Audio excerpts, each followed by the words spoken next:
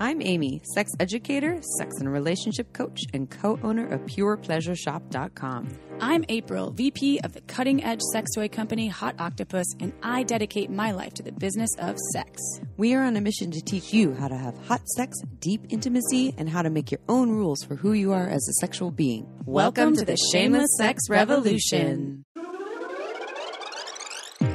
Don't forget to head on over to our website at shamelesssex.com for more. And for 15% off of some of our favorite sex toys, use coupon code SHAMELESSPP in all caps at purepleasureshop.com. You are listening to a pleasure podcast. For more from our sex podcast collective, visit pleasurepodcasts.com. Well, hello, everyone. Hi, everybody. Happy Friday. If you're listening to this to the day that this is coming out. Oh, there's Perry. He's already growling at someone out the window. Hello. Sounds about right. There's some construction humans out here, and we're hoping they don't whip out the jackhammer. The jackhammer, which is how I woke up. The jackhammer's good sometimes. You got jackhammer this morning? We're in the bedroom, but... What kind of jackhammer did you get? The kind that is penetrating cement. not your pussy. Not my pussy. Not your pussy. Oh, there was a lovely porn star man human named Jackhammer. He actually passed away last year. Rest in peace. Who? Jackhammer. Oh. Yeah. Oh. Yeah. Jackhammer? My mom hooked up with him. Oh. I was like, wait, I'm confused. I'm whispering. Amy, you were also just talking about going to coerce the construction. I was going to say, folks maybe we with ask your them, boobs. Yeah, to postpone the jackhammering by just wait 20 minutes. I'll flash you these tatas in 20 minutes if you don't jackhammer for 20 minutes, please. But looks like we're good so far. So, well, this will be our last Friday release. I know. We'll have the occasional bonus on Friday, but yes, we are going back down to one episode a week on Tuesdays. See you next Tuesdays. See you only on Tuesdays, not next Friday. But we could do fuckable Fridays. Ooh, that would be the bonus episodes. And yeah. for those of you who have been huge fans of the 2 episodes a week, we love you and we appreciate you loving us. And who knows, we might bring it back should shelter in place get a little intense again. It's kind of up in the air at this point. It's confusing. It's like the stock market. Yeah. It just rises and falls, and you just don't know what's going to happen. Like Bitcoin. Like Bitcoin. We're living the Bitcoin life here. That's right. I saw my dentist today, and he was like, yeah, I think it's just going to be another, 12 to 18 months of this insanity, but we got this. Well, like, P.S., which reminds me, speaking of the dentist, I had a dentist appointment in March, and it's kind of frustrating because they're all booked through October. Oh. So it's like I haven't had a teeth cleaning in forever. And so if this all then you might postpones, have to wait longer. Yeah. What am I going to get my teeth cleaned in 2025? Or I'm going to have to go to Mexico to go get my teeth cleaned. You have 8 cavities. Yeah. Shit. Come back with COVID and no teeth. No, let's not do that. All right. So this is a happy episode. I mean, and all the past episodes, I guess, haven't been that happy considering I think my fairly state. Happy. Fairly happy. I want to be more than fairly happy. Yeah. I mock fairly happy. So this episode is on something called Sexercise. It should be trademarked by Dr. Jason Karp, PhD. And he, in this episode, talks about Sexercise. If you're not wondering what that is, what that means, you'll find out. Tune in to listen. And just so you know, he didn't have a microphone, so just the sound on his end might not be golden, but there's not much we could do about it. So just bear with us. If this is your first time tuning in, we have other episodes with better sound. Before we do sex question, I'll give you all just a quick update on my life. My life that's always evolving. So just a very quick update with the breakup heartache episode, and then had the last 2 episodes, and things have been changing and shifting. And just one thing I want to share, my advice to others and what I was going through with the information that I had about what felt like the end of this relationship was that I need to let go and move on and do everything in my power to just kind of move forward and through all the emotions and kind of move on without the hope of this person being my partner in the future, which is what I've done in the past. And it's what I've had to do in the past too, because ultimately in those past relationships, there was this inner knowing, this deeper knowing that there was a lot of other problems in our relationship too, that deep down, actually, these past partners may have not been the best for me or fully aligned with me. And sometimes I couldn't even choose that because of my attachment wounding. I felt like I was under a spell with these past partners. In this case, it feels different. And I'm not going to go too deep into the story, but just an update of this new revelation is I'm in this new place that I haven't been before, where it really does feel like the obstacle is just time, and time for my ex-partner person to heal from a 20-year relationship that he got out of pretty much right before we started dating.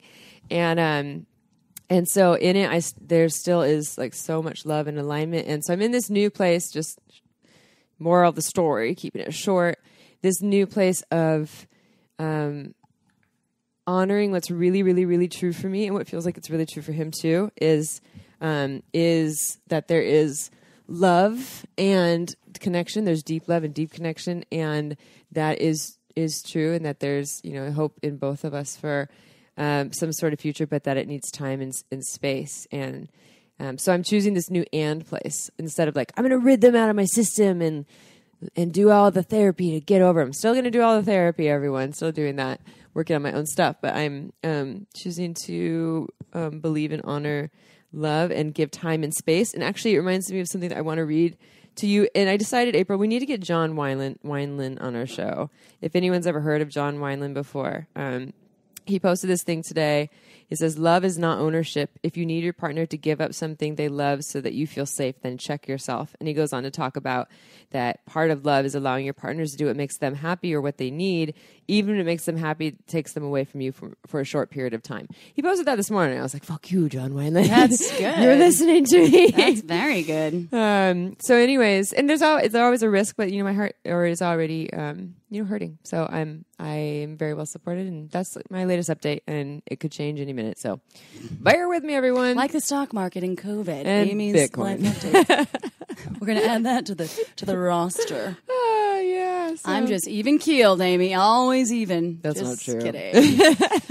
I just like to sometimes keep things for my own. Well, you're still... I process. Yeah, you're still evaluating. Yeah. You're still in evaluation phase, which you shared on that same episode, the breakup and headache episode too. So, which can be a long process. There's this other thing I've received so many emails from people who listen to that episode, like sending me their love, their own stories about what they've been through. And they, said, one of them was like, you don't need to know all the answers right now. And we're so set on feeling safe, like it will give us the safety. But really, we don't know all the answers. We actually never knew all the answers because things are always changing. Yeah. Well, it's survival as well. You just want to protect yourself and patience is so move hard. on and be like, I'm done. I'm going to move on and find the next thing. Yeah. Whether that might not be a human, but just the next thing, whether it's a trip or a... But then you might be bypassing the opportunity for the work there that's available too. Yeah. So I get it. I get all the elements. You ready for a sex question? Yeah. All right, here we go. This is a sex question from Anonymous. I have an 8-year-old son, and I still have that mom pouch. After a horrendous divorce with his father, I lost 65 pounds in a matter of 4 months, leaving me very thin, and I loved it. It happened, of course, due to stress and his affair. Okay, now fast forward 2 years later. I'm happier, have gained a few pounds back, and I'm dating a doctor. He's amazing, and we absolutely love each other. He's not perfect by all means. I think this person, she said that he's 27 years older than her, and that's not why she's saying he's not perfect by all means. But I just love every inch of him, but I don't feel the same about myself. I know he's been with other women who were way better looking than me. That's her feeling. And I should be stoked that he has chosen me, but I just cannot seem to let my body insecurities go. My insecurities is my soft jello-like stomach and saggy skin in my lower belly, and I try to cover up all the time, but he loves to see me fully naked, and I just cringe every time and don't enjoy myself at all. I work out and eat healthy, but it doesn't seem to get any smaller. Please help me with some advice on how to let that go. Ooh. This is so common for folks, whether it's post-childbirth or stress, or people have had it since they were kids, this idea that I don't like my body dysmorphia, or a lack of self-love for the body. It's, and then it gets you in your head, and when you're in a sexual experience with someone else, you get in your head, and then it kind of can take away from your orgasm and experiencing the pleasure. Yeah, and connection. And I think it's amazing that this person, this doctor that you've aligned with, talks about how much he loves to see you naked. He's like so attracted to you. Yeah, that's incredible. And obviously, like we said so many times before, the validation piece, you're going to have to be responsible for loving yourself, even though you're getting validated and it seems like that's still not penetrating into your brain. I think that you're going to have to figure out how to do the self-love work on your own. And it's going to be looking in that mirror and saying how much you love yourself, doing some self-love meditations, really finding the things that make you feel sexy, the outfit that makes you feel sexy, or the roller skates. I don't know, whatever makes you feel sexy, a wig, who knows? Or I think focusing on the body parts or the parts of yourself that you do love instead of focusing like staring at your, your stomach. Maybe you and love your your saggy feet. skin. Maybe you love your hands. Maybe you love your eyes. Neck, décolletage. Yeah. I think that's really important. And that concept of this bottomless pit, this bucket with a hole in it, and it's insatiable. As much of the compliments, the materials that you put in that bucket, there's a hole in it, and it keeps going down because you need to repair the hole. And those compliments, the words of affirmation, they're not what fills it. And so that's your own work. So yes, I think continue to have your partner share with you about how attracted they are to you. I would say also to share with them, I'm assuming that you already have, but to share with them your insecurities, and you can even take the next level as it comes up along the way. Instead of covering your body up, say, I'm going through my process of wanting to cover my body up, and then he can potentially support you in that by complimenting you or reassuring you. And I think, like April said, there's your own work on what to do. And I think it's going to be a journey. It really is going to be a journey. And part of it, I think, is also, some other advice I'd have, stop looking at mainstream media and comparing yourself to those Go look at thin the bodies. People back in the 30s and 40s, even the 50s and 60s. Yeah. Skinny was not super important to people back then. It was so much, and I think the curvaceous, beautiful, I think all people are beautiful. And as long as you can just look in the mirror and figure out the parts, like you said, that you really love about yourself, or if there's a specific thing that you put on that makes you feel even more sexy. And the fact that you're working out and eating healthy is also a great endorphin and dopamine push. And that's really important to keep doing as well. Those types of things are just helpful for balancing your inner happiness and the endorphin release, as the Sexercise podcast is going to get into, is important. So, and I wouldn't say this is my area of expertise, but I'm curious about when you exercise and eat healthy, if you're doing that and specifically just focusing on, I'm going to get rid of this lower belly. I'm going to get rid of this lower belly, and how helpful that actually is versus I'm doing this because this feels good for me, because I choose health. I choose, joy and things that are nourishing for me. And just the more, because what this is in, a neural pathway in your brain that may have been here for a while, that is rapidly firing. And the more you feed it by focusing on it, I don't like my lower belly, this is never going to change, I don't look sexy enough, it stays very active. But the more that you practice deterring your thoughts away from that and focusing on other things, I think that can be really helpful. So stop buying Glamour magazine, stop looking on all the I don't know if you're doing this, but all the Instagram and comparing yourself to all the humans that you think you'd rather look like. Start focusing on these other parts of you. And one last word of advice that went for me, when I've had parts of my body that either have felt unhealthy, meaning like if I'm worried about my kidneys or if I've had scars or bruises or things, or even like with my lower belly, I've done this before with times where I'm like, I feel kind of puffy and I'm not loving this part. I've actually massaged those parts of me in thinking this thought of that my hands are actually healing and loving this part of myself, whether I believe it or not. It's not that, I actually love this. It's that my hands do. And that the energy that I'm putting into them is this loving energy that's nourishing them. This has just worked for me in the past, so just some little tools you can try. But as April said, the work starts with you. Yeah. Oh, he just ran over that cone. You're running over the cone, buddy. Oh, the cone the construction TV show right calm now. down. Pylon smashed. Hey, is that the jackhammer? Shit. Okay, read the bio. Hurry. All right. Here's a bio. A competitive runner since 6th grade, Dr. Jason Karp quickly learned how running molds us into better, more deeply conscious people, just as the miles and interval workouts mold us into faster, more enduring runners.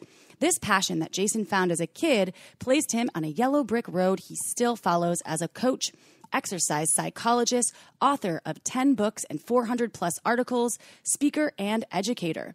He is the 2011 IDEA Personal Trainer of the Year and 2-time recipient of the President's Council on Sports, Fitness, and Nutrition Community Leadership Award. His REVO₂LUTION Running certification has been obtained by fitness professionals and coaches in 23 countries. To learn more, visit run-fit.com. That's run-fit.com. But first... To me, mornings are made for rituals. Wake up, meditate, coffee, hopefully some sex, maybe some oats, and then it's vitamin time. And how perfect is it that our favorite vitamins are by Ritual?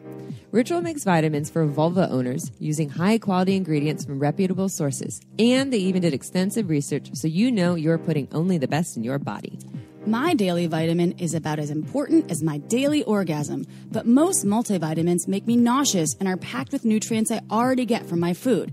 And I don't want to take 9 separate vitamins to ensure I'm getting exactly what I need. Well, thankfully I found Ritual.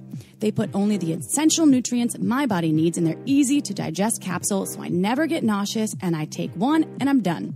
Daily changes really can lead to big results, so start small with your vitamin Ritual today. And Ritual is offering Shameless Sex listeners 10% off your first 3 months. Just go to ritual.com/shamelesssex to start your Ritual today. That's 10% off your first 3 months by going to ritual.com/shamelesssex. All right, y'all, let's get back to the show. All right, everyone, it is episode time. We are here with PhD, Jason Karp. We don't say doctor, right? It's PhD. Jason Karp, PhD, author of Sexercise. I actually looked at your list. You are author of many books.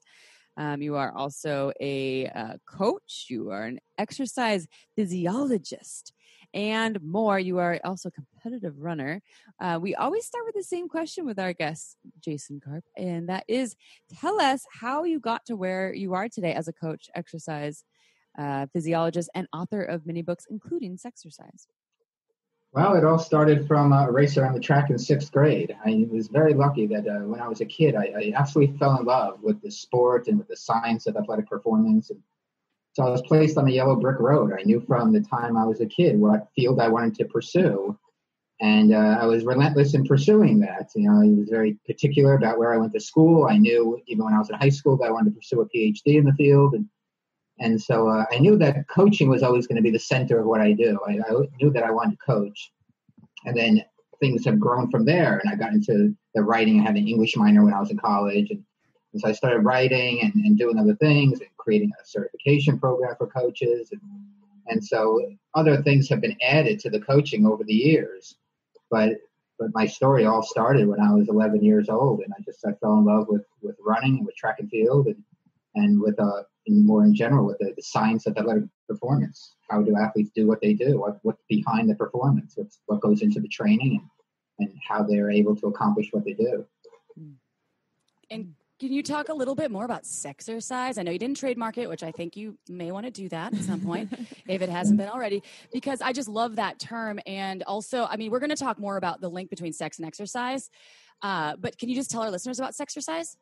Yeah, sure. I mean, the way I come up with ideas for book, like I write a lot about, fitness and exercise and specifically running, but the way I come up with ideas for books is I try to combine my background and my interest and expertise with a hole in the marketplace. I look for what's been done. I want to just write a book about something that's already been done. And so many people write books, and it's like there's a million books already that say the exact same thing. And I didn't want to do that. I wanted to look for, what's needed in the marketplace? Where are the holes in the marketplace?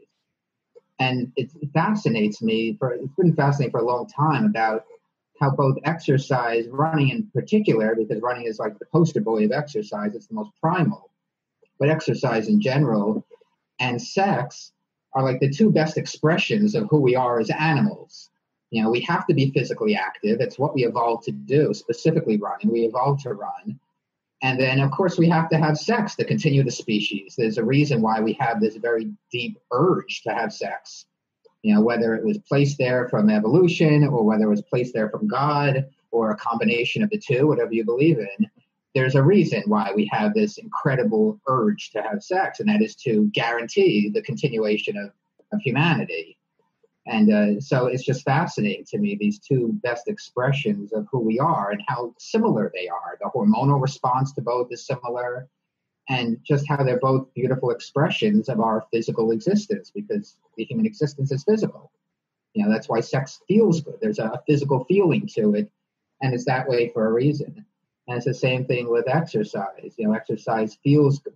Some of the research I talk about in the book shows that a lack of either exercise and sex hurts our physical health. It's so important to us as animals and to our survival as a species that if we don't exercise, it hurts our health. And if we don't have sex, it hurts our health. And so it's fascinating when you really dig into the research, the similarities between these two expressions of who we are as animals. It's one thing that connects us to all other animals. All other animals, they have to have sex for the same reason why we do, and they all exercise. They all live a physical existence. Is that so? In your book, you say that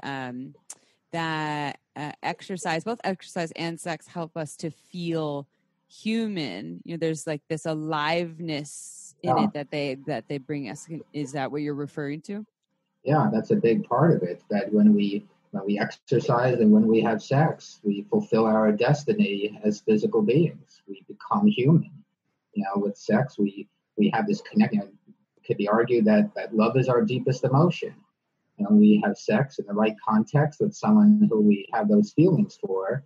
We connect on a level that we don't otherwise connect. And it's the same thing with exercise. You can think of exercise, especially that all-out physical efforts, like when you run as fast as you can, or you do something as hard and as effortful as you can, that connects us to who we are as humans, because that is who we are. We live, everything we do, every second of every day is physical.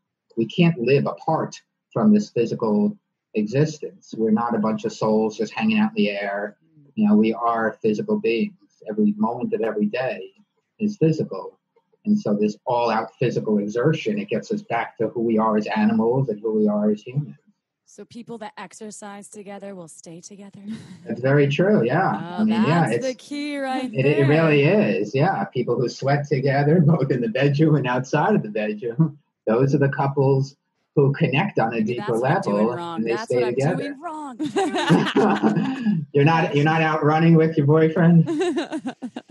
No, but pounding the pavement, I like pounding in the sheets, but the pavement hurts my joints now. When I get older, I'm like, oh, after I run, I love it. It's so hard on my hip flexors. I wish, like, is it true walking though? Like intently, like speed walking will have the same impact as running? Well, not this. The same. And walking is the most popular exercise in the world, and running is the second most popular. But the only problem with walking, even though it's a great exercise, is it's very hard to get your heart rate up. So you don't get the same cardiovascular stimulus that you get when you run, because it's hard to get your heart rate up to 80, 90% of max heart rate when you're just walking, unless you're very skilled. That's why I pump my arms, though. You gotta pump them. I look like total, yeah. We're like jazzercising. Amy and I walk like like if you look at these like Olympic race walkers, they can walk at speeds that are phenomenal, and they can get their heart rate up. They're extremely skilled at it. But the rest of the population, it's really hard to get your heart rate up so high and sustain it with just a walk. But it's still a great exercise. It's the most popular exercise in the world.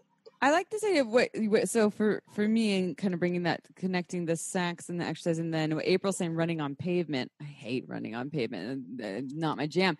And I would say I don't absolutely love running, but running, the way I do like running is, or jogging, I'd say, is barefoot on the sand.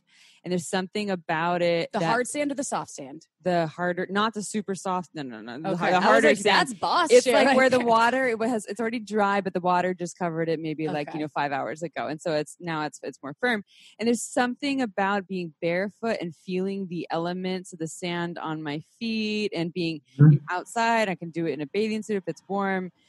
there's something about that feels really good to me. And I'll link that to sex is that we've answered this question before. When do I feel my sexiest is when I'm naked outside and I'm in the sun or I'm in nature.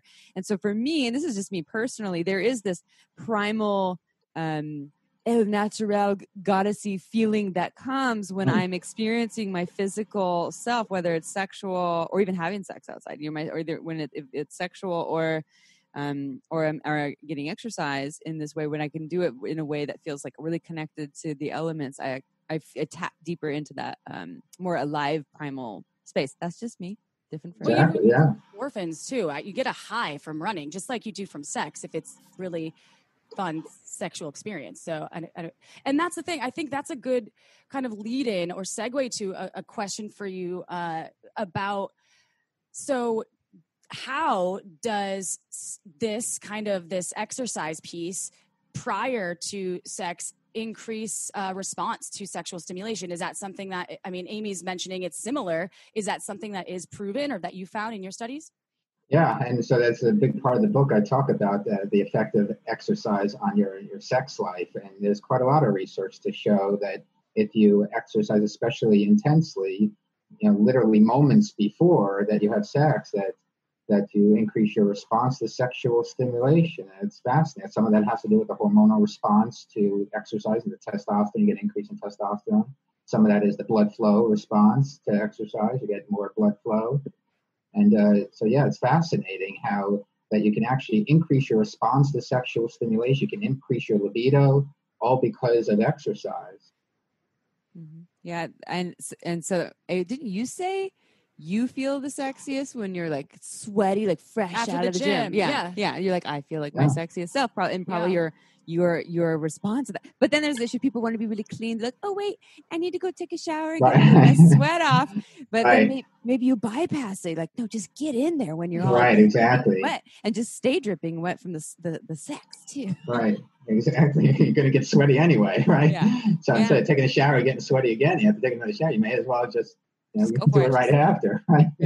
Yeah, and some people don't like, they're afraid of sharing their own body fluids. Like, I smell really strong, or they like more like clean sex. And to each their own of what they might be interested in. I know some people that like sex really neat and clean, and I know a lot of people were like, I want your armpits. I want your like, don't shave your pubes. I want all of them, all the pheromones. I want you dripping, wipe it all over me. To each their own.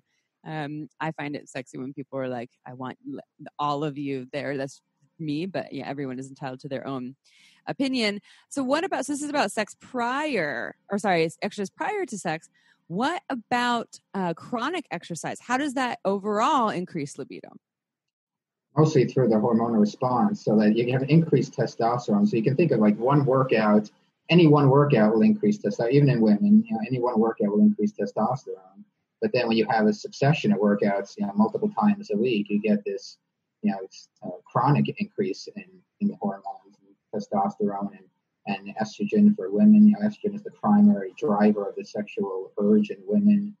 And, so it's more of a chronic thing from constant exercise. Like if you just exercise one day and then that's it, you're not going to see that over time. But if you exercise on a regular basis, then you have this chronic increase in testosterone for both men and women. However, having said that, there is research to show that huge amounts of exercise, especially endurance exercise, like if you go out and run multiple marathons and you're doing lots and lots of running all the time, that can actually depress libido. In men, it's been shown that you can actually decrease sperm count, but these are extreme conditions. There are a lot of elite runners, Olympic runners, who still have children. Their sperm is perfectly fine. And so, even though the research shows that there's decreased sperm motility, which means that they're not as good swimmers, and decreased sperm count, which means that there's not as much sperm per unit of semen, then, that could potentially be an issue. But that's in the extreme case. Most people are not exercising that much, especially a lot of aerobic endurance exercise. Most people are not exercising that much that they have to be worried about something like that. For the most part, for most people, exercise will increase libido and increase all the things that are involved in having sex. Okay, time for a quick break. This podcast was made possible by Uberlube. It's a luxurious silicone lubricant that enhances sex and intimacy. We receive emails from listeners who have tried Uberlube, and the feedback is unanimous. We never knew lube could be this good. It's also less likely to throw off the pH than most other lubes, and there are thousands of doctors recommending Uberlube to their patients, whether they want to make their hot sex even hotter or for folks experiencing dryness. Uberlube is without a doubt my favorite lube. It has no flavor, no scent, and feels absolutely amazing on my body. And it isn't just for sex. I use it to tame my hair frizzies, to prevent chafing, and I even put some in my mouth before an oral sex session. Totally ups my blowjob game. Oh, and the bottle, it's beautiful. It looks like a cosmetic product, so I just leave it out on my nightstand, totally shamelessly. To learn why we think it's the best lube on the planet, check out uberlube.com and use code SHAMELESSSEX for 10% off, plus free shipping. Again, that's uberlube.com and use code SHAMELESSSEX for 10% off and free shipping.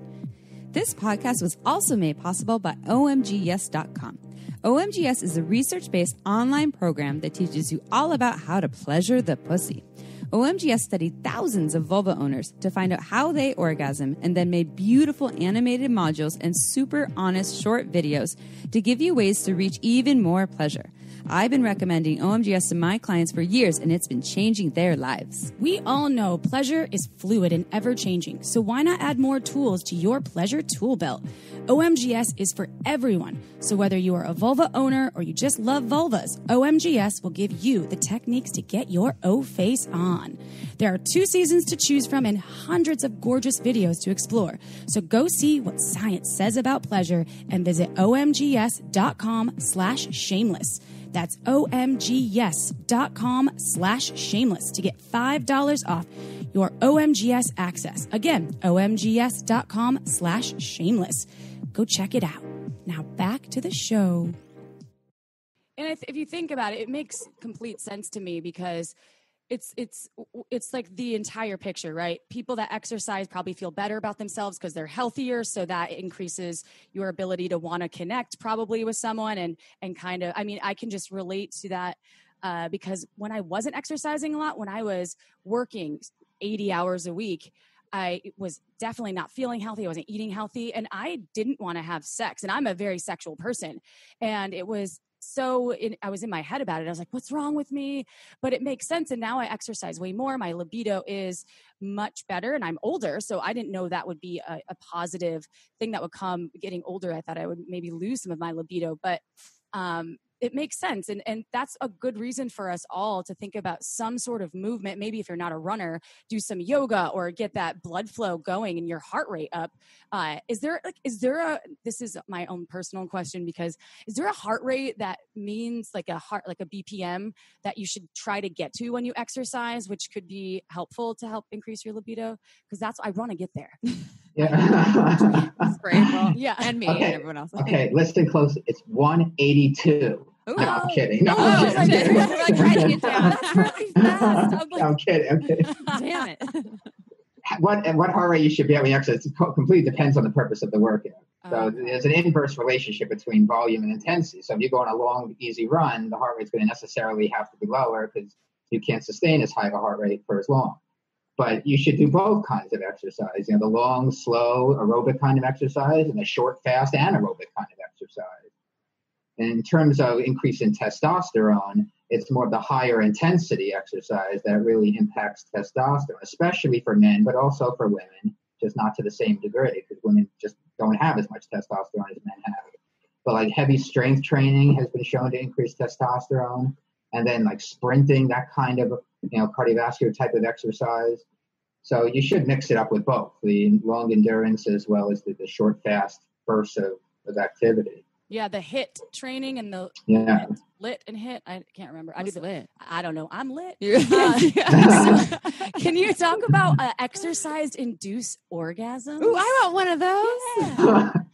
Yeah, so it's interesting. There is some research. I mean, in the book, I talk about Alfred Kinsey and how, the Kinsey Institute and how he was the first one perhaps to note this in his writings about how students in school have, sometimes during certain kinds of activities, like he talks about rope climbing and things like that, and abdominal exercise, that some people this happens more in women than in men, because, it is hard to get an erection while you're exercising.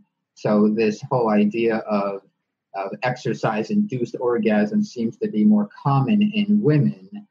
But yeah, it's an interesting phenomenon that during certain, and it doesn't happen to all women. It's some women experience it and others don't.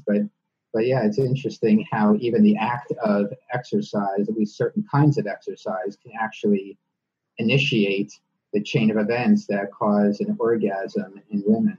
I'm thinking it's spin classes, because you're just riding that bike, like, ooh, right. yeah. Right. And like popping your booty up. You're like, yeah. here it is. Or the hot Pilates when you're doing the hip thrust. The hip thrust. I'm always like, this is so sexual. Yeah. When you're like, right. Yeah, but I've had a friend that actually on a sort of elliptical gets her often, like something in the elliptical, the movement in the way that her kind of groin is moving in there, that she'll often feel a little turn on, and has had an orgasm doing that too. It's not like every time an orgasm, but that has led to it before. Wow. Awesome if that happened to me at the gym. All of a sudden, I was like, Right. I'm having an exercise-induced orgasm, everyone. Don't panic. But then it also might be more arousing because it's one of those like forbidden ones that you're having an orgasm in public. I mean, I would get off more to that. Like, oh my God, I'm having an orgasm and I'm not supposed to, and it makes it even more hot. Depends on where I was at the gym. Yeah. I have some, when I used to go to the gym, I have a cheering section of old men that really like me over there. I'm always like, what's up, dudes? What's up, handsome? I'm strutting my stuff, peacocking around over there. Anyway, again, this is not about me. So, well, I'm curious about, so sex as exercise. And I have, so I won't out my friend's name. I have a friend who loves sex, loves a lot of sex for a long period of time. It was a workout for her. I think it still is. But she says, I've gotten a little more lazy. I'm a little more like hanging out on the bottom, and he's doing more of the work, and I'm not really getting my workout. So talking about sex as exercise, I think you got to be active. It's not as you're just laying, if you're the one, you're just the pillow princess, the receiver. But if you have any information or also tips on that, like for folks who want to kill two birds with one stone, I want to have sex and exercise at the same time. Obviously, they need to be a little more active. Any words of wisdom or perspectives on that? Well, yeah, that's what chapter 3 is all about. So I tried to come up with sex fitness positions that require some degree of fitness, either for the guy or the woman or for both.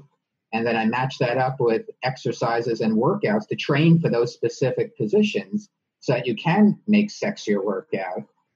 So that was a fun chapter to write, and to do the photo shoot with a couple of models. They loved it. We had a blast doing that photo shoot, and try to be clever about what kinds of positions are realistic, where you can really do what needs to be done, and fit the penis where it's supposed to go. Because some of these positions you're like, well, that's not even realistic. You're not even going to be able to do that. Yeah. So we had to come up with positions where they're realistic, but they're somewhat challenging, either for, like I said, either for the guy or the woman, or even for both of them. Like the standing 69. Yeah, that's a tough position to do. I mean, the woman's upside down, and so got all this blood flow going to her head, and you got to be sure, careful she doesn't get dizzy while she's giving oral sex to the guy. And then it's tough for the guy. You don't want to drop the girl, and so it requires some strength on the guy's part to hold the girl up and to hold her in that position where her head matches, where her head needs to be for the position to work. So there's a lot of positions like that, but you can train for those positions. So that was fun to come up with exercises that specifically train to be able to perform those positions. I always think of those. The assassin. The assassin. The cards. I was just thinking about that, where the person was like horizontal, and their ass was in the face of the human that was eating the ass. Ass eating. The assassin. The assassin. The assassin. There's what is it? The card, like 52 sex position cards, like 101 maybe. Something, but like the majority of them, like I could not do that. That assassin was the one that I was like, that is a goal. Yeah, well, I will have done it. I will learn it. I know that this woman, who she's been on our podcast before, and why? Rain DeGray. She's does porn, more like kink affiliated porn. Anyways, she taught a strap-on workshop, and so she likes to have a lot of strap-on sex with penis owning folks, with vulva owning folks. And she says that she's like, I do not need a gym membership. Like this, using this strap on and a lot of the movement, the grinding, the thrusting, I have abs. Like it's a good workout, but she gives it her all for a long period of time. So fun fact, everyone, you can do it with all kinds of things. Don't need a penis. You know, you can have a silicone dick and still get a really good workout.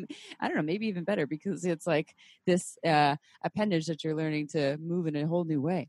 Yeah, there's a lot of really extreme positions that are hard. Like get like backaches or even some of the blowjob positions too, where for any folks that have ever like bent your head over on the bed and like had the angle down, and it's fun to get creative. I want to next like your neck's all. I want to create a book about new positions, though. I think it's going to be called Sexercise 2. Just trademark it before she gets it. Hurry! We'll co-author the second edition. There you go. Oh, hey. Yeah. So, can you tell folks out there how they can buy your book and all of your books? Actually, I know you have more than 10, and also how they can learn more about you. Yeah, well, the books are on Amazon. That's the most common way people buy books these days. And all the books are also on my website, which is run-fit.com.